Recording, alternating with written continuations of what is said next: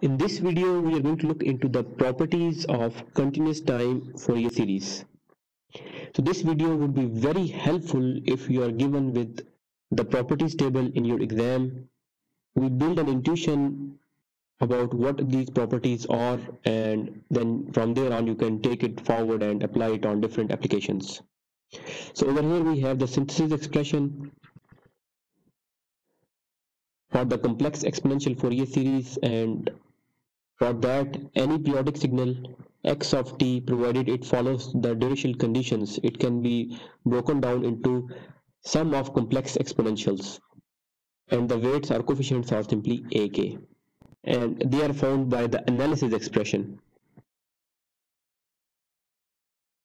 and the coefficients are 1 over t, t is the time period, and then integration over the time period t, x of t, e to the power minus j k omega naught t. K is the harmonic, omega naught is the fundamental angular frequency, that is in radians per second. Now for the DC value, we set k equal to 0, and in this expression if we set k equal to 0, we reach a naught, and this is just the average value of a signal. So from the system perspective, we are saying x of t is an input signal, and this signal has coefficients ak. Note that x of t is periodic. So the output y of t, say this has coefficients which are bk. Now if x of t passes through an LTI system, then we would have y of t at the output. Now this output y of t is simply a convolution of x of t convolved with the impulse response h of t. Now in terms of Fourier series coefficients, y of t is having coefficient bk, so we have a bk over here, and x of t has coefficients which are ak, so they are ak. Now from h of t we can have the transfer function h of j omega, where this j omega is now discrete, that is omega is equal to k omega naught, so it is having the discrete values. So in time domain, if we are convolving, in the frequency domain we would be multiplying. So this is what we mean by this expression. This was just the preamble. Now let us look into some of the key properties. So linearity property suggests that x of t added with y of t, so the continuous time Fourier series would result in coefficients. From x of t we would have an a of k, and from y of t we have b of k. So this linearity is with respect to transformation, that is the sum of inputs before transformation leads to sum of outputs after transformation. Capital A and capital B are constant coefficients respectively. So the next property is the shifting property, that is time shifting, and it is quite a straightforward property, whereby we know that the coefficients that are ak, they are simply 1 over t, t is the time period, integration with respect to the time period t, x of t e to the power minus jk omega naught t dt. But we have x of t minus t naught, so this means that the coefficient would be 1 by t integration with respect to t, x of t minus t naught e minus jk omega naught t dt. So over here let us use the change in variable. Say we have a new variable which is t tilde, that is t minus t naught. So in this case we have 1 over t integration with respect to t again, because we are subtracting the constant value from both ends of integration. So we have x of t tilde e minus j k omega naught. Now this t is equivalent to t tilde plus t naught dt tilde. So this t naught is now not a variable of this integration, so this can be taken out. So we have e to the power minus j k omega naught t naught, and then rest of the values, which are 1 by t x of t tilde e to the power minus j k omega naught t tilde dt tilde, and this is simply the coefficient which we called as ak, and this is multiplied with e to the power minus j k omega naught t naught. So as this concludes our proof,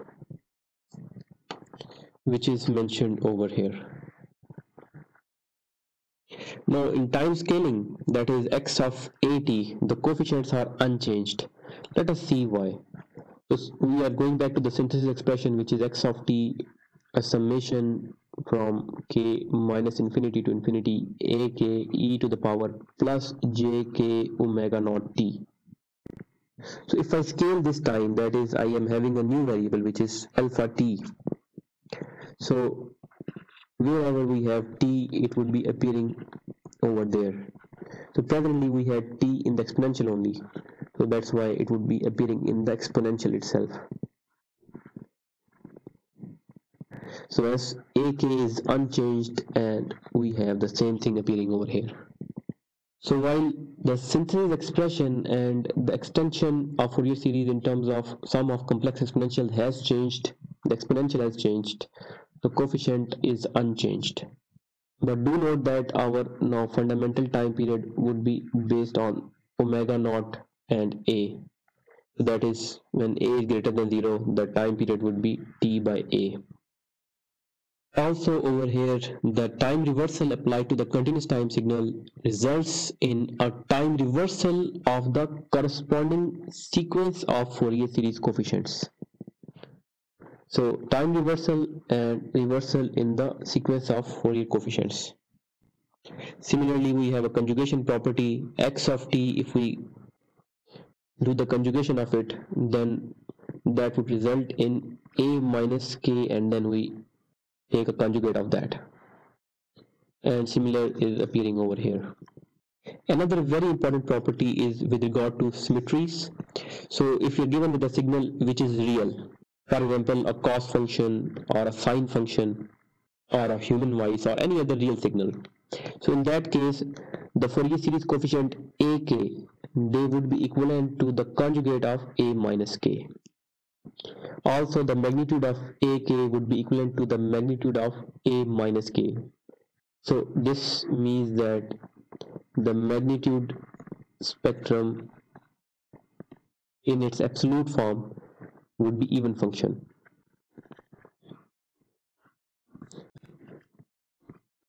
Also with respect to phase, a subscript k would be equivalent to minus of the coefficient a minus k. Now some special cases of the real signals, that is, if x of t, this is real and even. So you have a signal which is real and even, something like that. So our coefficients ak would also be real and even. They would not be complex. Similarly, if x of t is real and odd, for example, we have a signal which is of this shape. Now this is an odd signal which is passing through the origin, and it is anti-symmetric. So in that case, ak would be imaginary and odd. So as ak would be equal to minus a minus k. So just by these conditions, you're going to find ak, and from here you can get the other aspects of a minus k. Next we have another very important property, that is a periodic convolution. That is, we have x of t convolved with y of t, right? So in a convolution integral form, this would be x of tau y of t minus tau d tau. So if we are convolving in time, this means that we are multiplying in frequency, whether this is for Fourier series, Fourier transform, or Laplace transform. And similarly, if we are convolving in frequency, this would mean that we are multiplying in time. But there is a very important observation that you need to make over here, that in periodic convolution we were having an integration, but the convolution in modulation, or when we are having a convolution in terms of frequency, we are having a summation. So why we have a summation in the frequency convolution, and why do we have convolution integral in terms of periodic convolution in the time domain?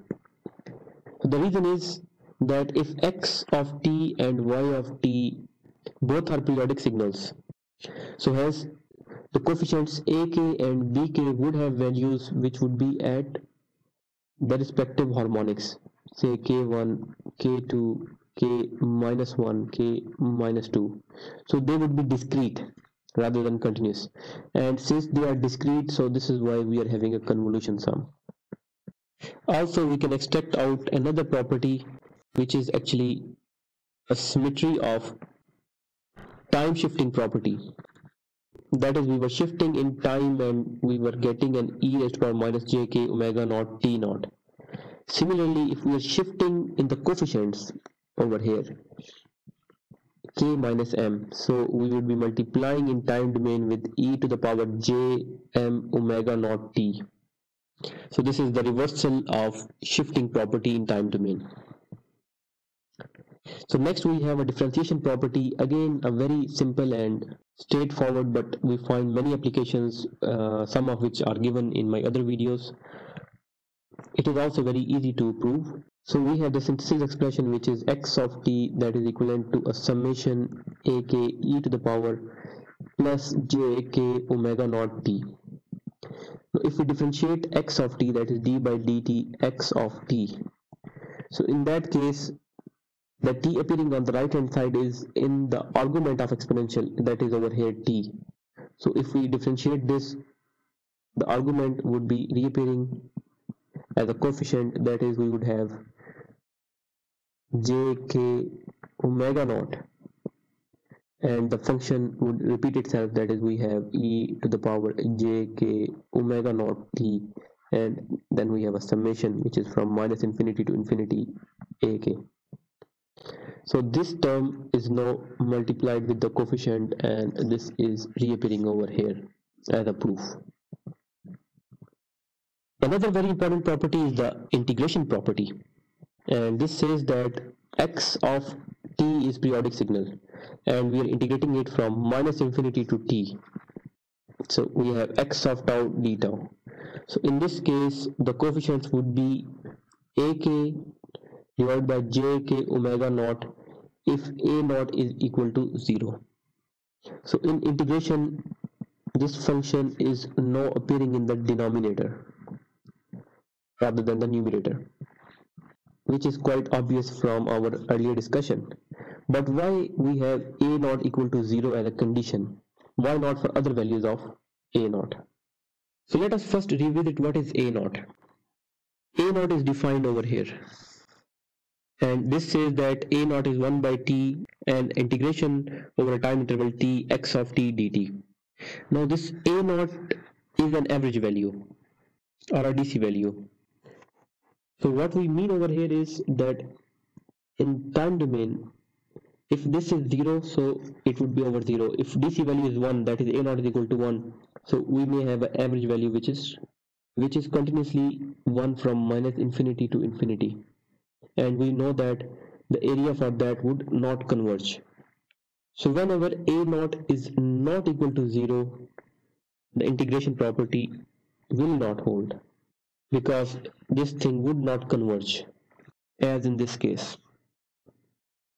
Yet a very important property over here is Parseval's theorem, which simplifies our analysis quite a lot. So we know that in time domain, the average power of a signal can be found by an integration with the time period t, absolute value of x of t whole square dt, and we are normalizing by the time period 1 by t. So in this way we would find the average power. But same can be done in the frequency or in the Fourier series coefficient as well. Let us see how it can be done. So let us again start with the synthesis expression, that is x of t, which is,